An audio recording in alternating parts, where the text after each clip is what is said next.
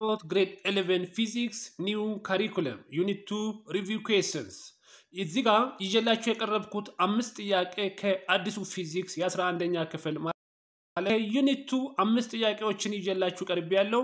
ለዚህ ቻናል አዲስ ሆናችሁ ላይክ ሼር ሰብስክራይብ በማድረግ የዚህ ቻናል ቤተሰብ እንድትሆኑ ቀጣይ ብዙ ጥያቄዎችን በዚህ ቻናል ስለምለቀቁ የዚህ ቻናል ቤተሰብ በመሆን እንድትጠቀሙ ነው የምላችሁ።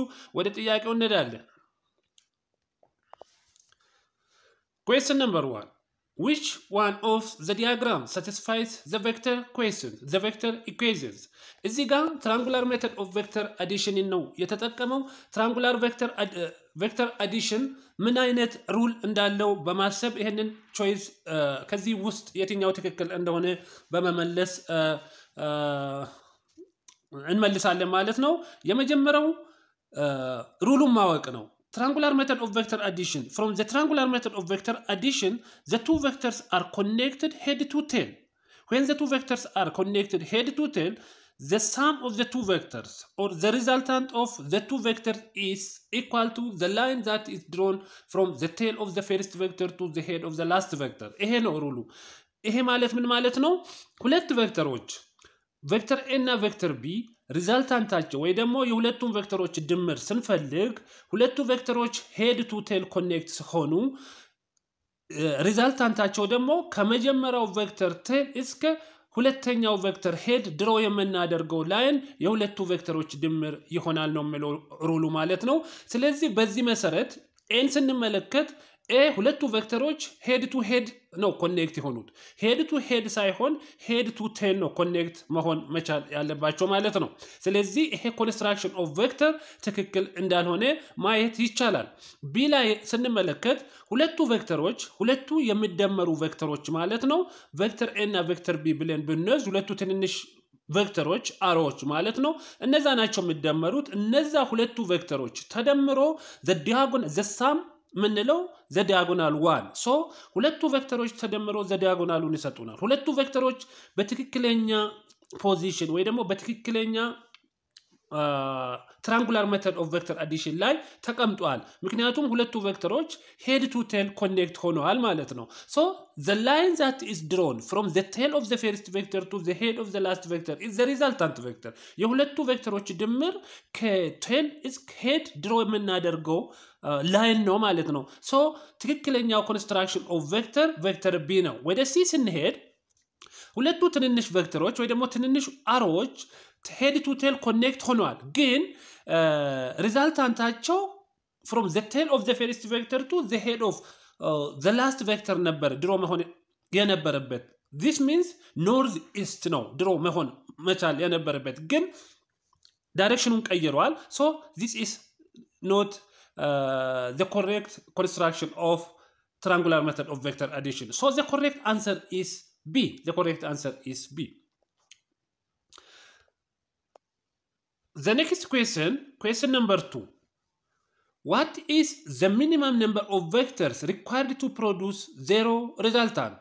እዚህ ጋር ምንድነው የሚለን ሁለት ቬክተሮች ተደምረው ሁለት ቬክተሮች እና ከዛ በላይ ተደምረው ሪዛልታንት ቬክተር ይሰጡናል። እነዛ ሁለት ቬክተሮች እና ከዛ በላይ ተደምረው ሪዛልታንት ቬክተር የሚሰጡን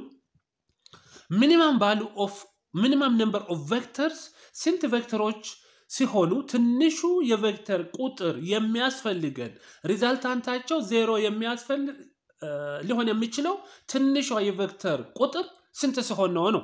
so the minimum number of vectors required to produce zero resultant is 2. ሁለት ቬክተሮች if they act in opposite direction, two vectors which have the same magnitude, if they act in the opposite direction, their resultant will be zero. ከዛም በላይ ሊሆኑ ይችላሉ። ሶስትም አራትም ቬክተሮች ተደምረው ሪዛልታንታቸው ዜሮ የሚሆንበት ኬዝ ሊፈጠር ይችላል። ግን ከሁለት በታች ቬክተር ራሱ አንድ ቬክተር ዜሮ ሪዛልታንት የሚሆንበት መንገድ አይኖርም። so the minimum number of vectors required to produce zero resultant is 2. ሁለትና ከዛ በላይ minimum number of vector ግን ሁለት ነው ማለት ነው። so the answer is 2. Question number 3. Under what circumstance would a vector have components that are equal in magnitude. ሁለት ኮምፖነንት ቬክተሮች ምን ሲሆን ሪዛልታንታቸው ኢኩል ሊሆን ይችላል። ለምሳሌ ቬክተር ኮምፖነንት along x እና ቬክተር ኮምፖነንት along y መቼ ኢኳል ማግኒቲዩድ ሊኖራቸው ይችላል ነው ጥያቄው። እነዚህ ሁለት ኮምፖነንት ቬክተሮች ኢኳል ማግኒቲዩድ ሊኖራቸው የሚችለው if the resultant vector act at 45 degree. Two components of vector are equal if the angle between the resultant and the positive x-axis is 45 degree. ሁለቱ ኢኩል ሊሆኑ የሚችሉት ኦፕሽን አንደኛው if the angle formed between the positive x-axis and the resultant vector is 45 degree, because sin 45 degree is equal to cos 45 degree, so fx is equal to f times cos theta, which is equal to f times sin theta, that is the y component vector. This is one option. ሁለተኛው rx እና ry x component vector እና y component vector ኢኩል የሚሆኑት በሌላ መንገድ አንድ እሱ ደግሞ ምንድነው ሪዛልታንት ቬክተር 0 ሲሆን rx እና ry 0 ኢኩል ይሆናሉ ማለት ነው። so when the resultant vector is 0 and when the angle between the resultant and the positive x-axis is 45 degree, the x component and the y component vectors are equal. ሁለት አማራጮች እነዚህ ናቸው ማለት ነው። question number 4. A vector has x components of -35 units and y components of 40 units. Find the magnitude and the direction of the vector considering the positive x direction indicates east and the positive y direction indicates north. እዚህ ከምንድነው የምንመለከተው ሁለት ቬክተሮች ተሰጥቶናል። x component vector -35 unit and y component vector 40 unit. You asked to determine the resultant vector. So if the two vectors are perpendicular, we apply Pythagoras theorem to determine the resultant vector. So r square, which is equal to -35 square plus 40 square. So r is the resultant. So r is equal to square root of 1600, that is the value of 40 square plus 1225 the square root -35 square ስናደርገው 1225 ይሆናል። 100 root አድርገን እነዛን ቫልዩዎች ደምረን የምናገኘው ቫልዩ the magnitude of the resultant, which is equal to 53 degree.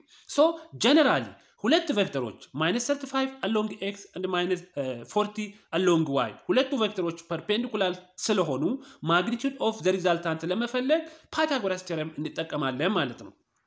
ዳይሬክሽን ኦፍ ዘ ሪዛልታንት ለመፈለግ ግን የሪዛልታንታችን ዳይሬክሽን ወዴት ነው የሚለውን ለማየት ታን ኮዛይን ወይ ሳይንን እንጠቀማለን። እዚህ ጋር ታንን ብንጠቀም ታን ኦፍ ቴታ አንግሉን ነው መፈለግ ያለብን። አንግሉ between the resultant and the negative x-axis መፈለግ ማለት ለምሳሌ 30 ዲግሪ ቢሆን between the negative x-axis and the resultant, if it is 30 degree towards north west ይሆናል ማለት ነው ሪዛልታንታችን።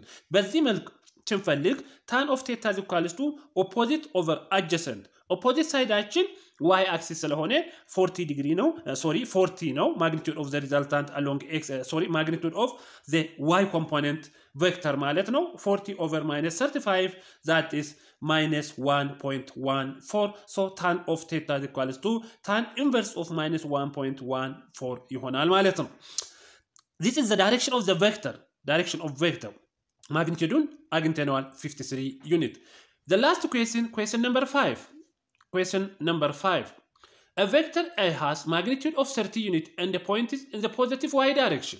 When vector B is added to A, the resultant vector A plus B point is in the negative y direction with magnitude of 10 units. Find the magnitude and the direction of vector B. So, and vector አለ vector A የሚባል that's 30 unit towards north, towards positive y direction. A plus B again, the magnitude of A plus B is 10 unit downward, 10 unit towards the negative y direction. So you ask her to determine the direction and the magnitude of B. To determine this, the resultant is 10 unit south and A is 30 unit north.